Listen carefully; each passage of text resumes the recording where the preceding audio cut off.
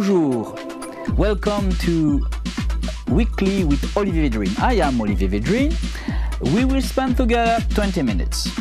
First part of my program is an international press review. Second part, I will receive a guest. Then, to start, I think we have to talk about the result of the election in USA and the victory of Donald Trump. What I see in USA, big reaction. The victory of Donald Trump shocked the US citizens. You know that a lot of analysts, experts, were waiting for a victory of Hillary Clinton, and Donald Trump won. The reaction is very, very important in a lot of cities around USA. Some riots happen. But now we can see that the speech of Donald Trump is changing. Even Obama, in some newspaper, say that American democracy is bigger than any one person. That means the policy of USA will not change a lot. You know, the policy of USA is already the same from 1 century ago. Then Donald Trump, yes, will propose some change, but I'm sure that the main issues of the policy of USA and international policy will not change. And we can see that the next step of Donald Trump will be to unify America. Donald Trump, in this first interview for CBS, wanted to underline that he wants to be the president of all the US citizens. We can see a lot of changes in the speech of Donald Trump. And that's very important. If you see, just after the US election, the titles of the US newspaper, a lot of them were totally afraid. But now, with the first speeches of Donald Trump, we can wait for something more, I can say, diplomatic from this new president. Now, he has to be the president of USA and not only a candidate. And that's a big difference. But anyway, now in USA, we can see a big political crisis.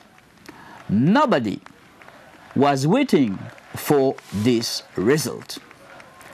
Now, in USA, the future of the democracy is also very important for the rest of the world, the future of the US democracy. The impact of this election has also an impact for all the world. You know, USA is and was an example of democracy and freedom. Then now, with this new election, we are afraid. Why? Because of the arguments of Donald Trump as a candidate. But as I said, now the speech of the president, Donald Trump, is changing from the candidate, Donald Trump. Then now, during 2 months, we will wait. We don't know already what will happen. The world now is afraid about the next few months we will have with this new president of USA. I want to also talk about what's happened in Europe after this US election. And first, I want to speak about what's happened in France. And after, I will speak about what's happened in Germany and the result for Europe and for Ukraine. This week, in the very famous French journal Le Monde, we can see a very interesting analysis about the first interview of Donald Trump. And we can see that the president, as I said, changed his speech. Of course, I can say this is for me like a joke, but Donald Trump promised he will not receive his income, his salary of U.S. president. But you know, he has more than $3 billion, and I think he really doesn't need this salary.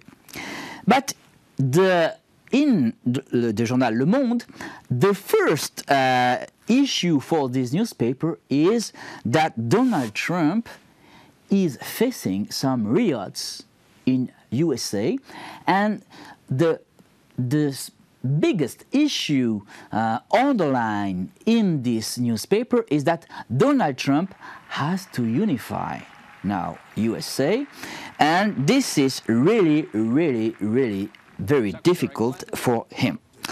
Also, what we can see in this new issue of Journal Le Monde this week is that Donald Trump is a very conservative person, and he will be a very conservative president. For example, he will take some very conservative judge in the Supreme Court of USA, and that's really one of the biggest points of this newspaper. He said also that he's not against wedding for same-sex wedding, and he said also that he really wants to build a wall between Mexico and U.S. And also, it was very interesting because during all the campaign of Donald Trump, he spoke a lot about Obamacare, and now really he don't want to change very much this law, and that's very good news for some U.S. citizens.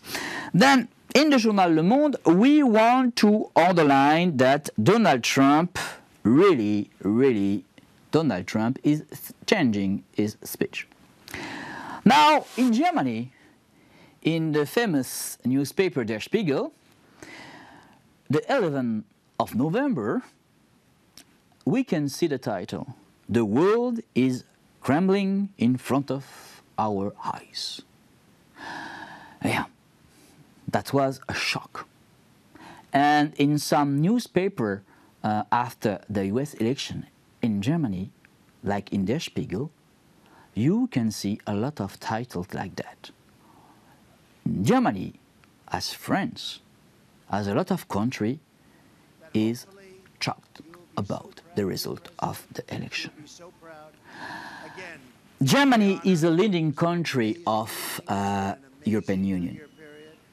And if Germany is shocked like that, this is at first because of problem of security. Germany is afraid about one thing: the engagement of US in NATO.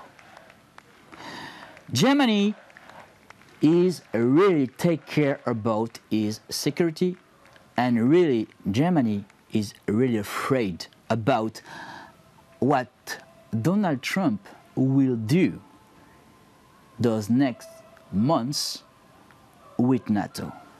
NATO is not a company. NATO is a world security organization.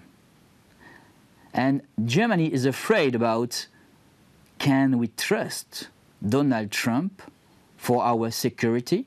Can we trust Donald Trump to face a Russian aggression? Can we trust Donald Trump to help Ukraine? In a lot of German newspapers, like in a lot of French newspapers, we now understand that Europe and the European Union is alone.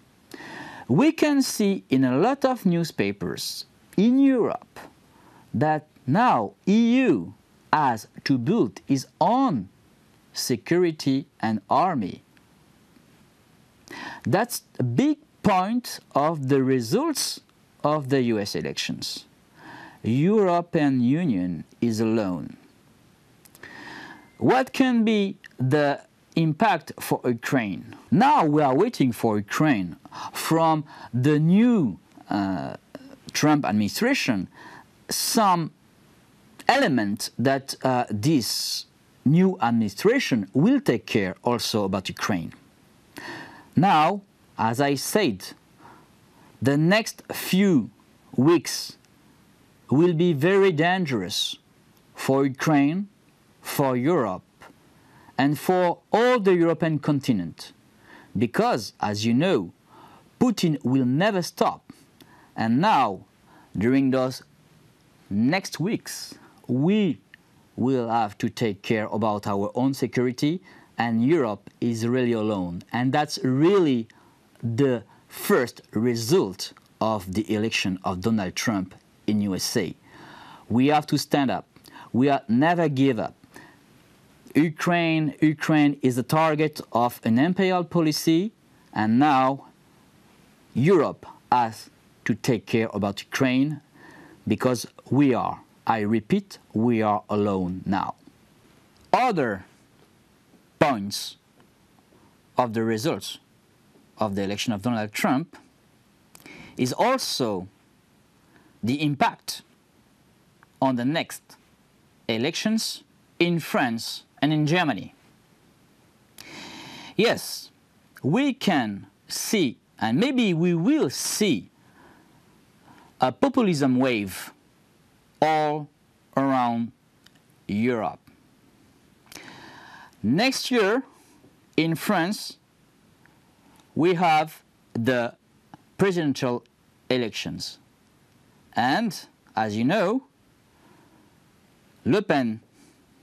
Marine Le Pen is the leader of one of the biggest political parties in France. And I am afraid, personally, that the victory of Donald Trump will give some energy to Marine Le Pen to win a lot of voters. At the same time, next year, we will have election in Germany. And as you know, some far-right party are increasing in Germany. What will be the future of the democracy in Germany? What will be the impact also in Germany with the victory of Donald Trump? In Germany, in France, the victory of Donald Trump will have for sure a big impact. And really, with the increasing rates of populism and nationalism in Europe, that's really a very bad news. I hope now that more and more Democrat citizens will involve in civil society to face this populism in Europe. But anyway, the result of this election of Donald Trump, we can see and we will see that this election will have a big impact for Europe for the next election in France and in Germany. I am very happy to receive today the Ambassador of France, Her Excellency Mme. Isabelle DUMONT. Hello. Hello, nice to meet you. Thank you for your Then I have a few questions for you, and we will discuss at first about the business forum in Paris at the end of October. What is the result of this forum? What you can say about that?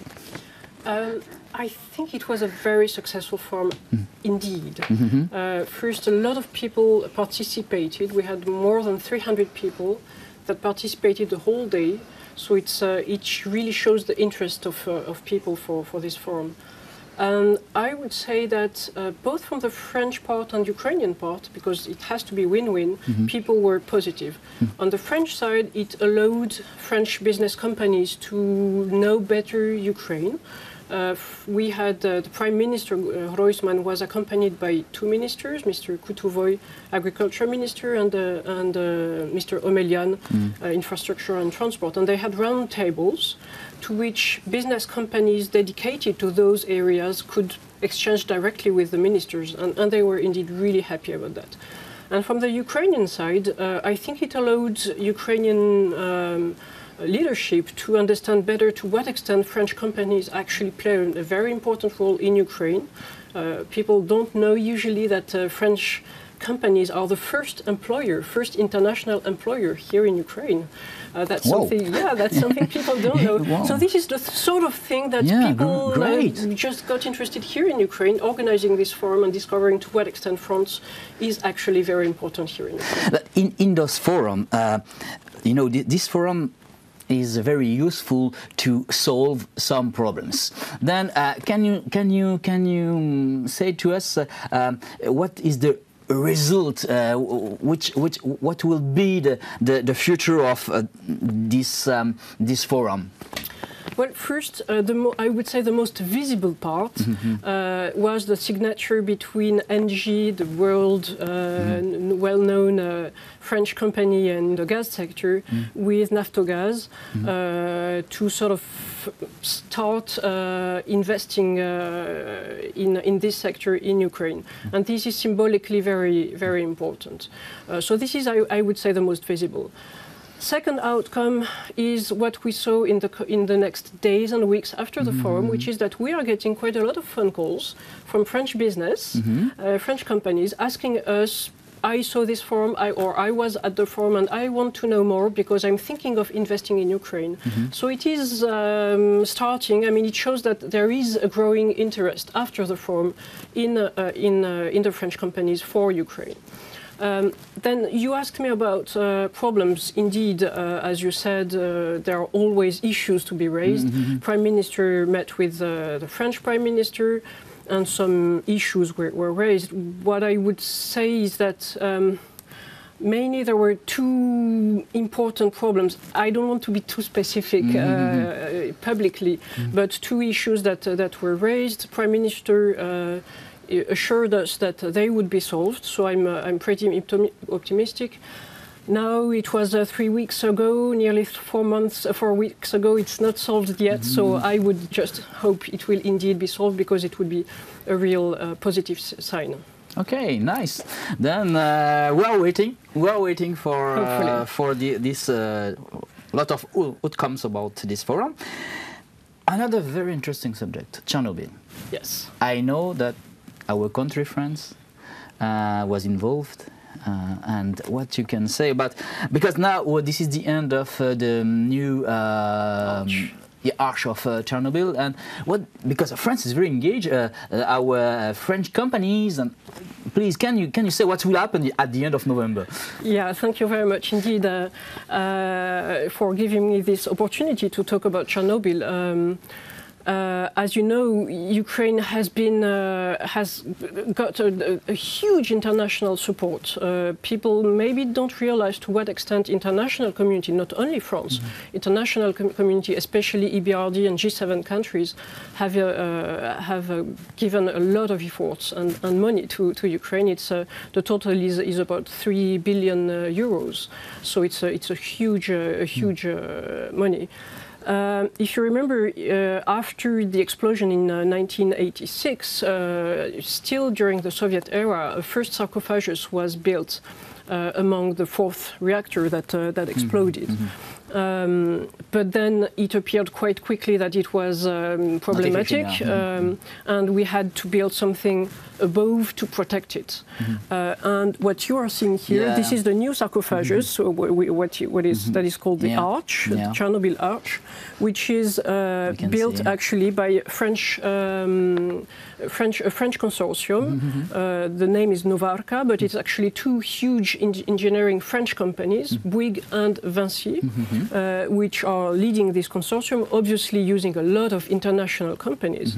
And France is the second national country which gave the most money for this arch after the United States. So the French implication is huge, both financially and in terms of engineering, and we have actually lots of French families living out there because they are working on the project. So for us, I have to say, as a French ambassador, I'm really proud of what we did with the whole international community, but France being playing a leading role in this. And you mentioned the end of November. The end of November. So it has been a long-standing project. The arch will be pushed at the end of November above the fourth reactor. Wow. What happened is that it was obviously too dangerous to build the arch on the reactor because still there are radiations. So they built it 300 meters from the reactor, and now that it's ready, it was a huge industrial project. Yeah, it will be pushed. Very, very large building. Yes, it's amazing. Actually, it's amazing. Really, it's amazing. It is. It's actually 108 or 9 meters high. Look which exactly that's what I wanted to tell you. Which, by the way, could contain the Statue of Liberty, and it's a beautiful symbol because actually, if you remember, the Statue of Liberty was built in France. Sent to the United States in 1886 as a present from the French people to the American people, and now it's sort of symbolically, could be here also under this arch. And then the 29th of November, that will be the end of the work, or after that France will stay in this place to control what will happen after that. On the 29th of November, what is going to happen is a ceremony to sort of symbolize and to push the last meters or centimeters of the arch, because it does take some time to be pushed. But after that, the arch will protect the reactor for 100 years. That was in the tender that was supposed to happen, but obviously something has to be done with the material that is inside. So then, what's going to the second phase, if you want, will be to unconstruct or to untake the reactor. But this is already up to the Ukrainian authorities. Then I am very happy that France is very involved in Ukraine. Indeed. And France will continue to be involved, I know. You can count on us to continue supporting Ukraine, for sure. Thank you, Her Excellency. Thank you very much. Merci beaucoup. I hope you enjoy those 20 minutes together. See you next Sunday. Goodbye. Au revoir.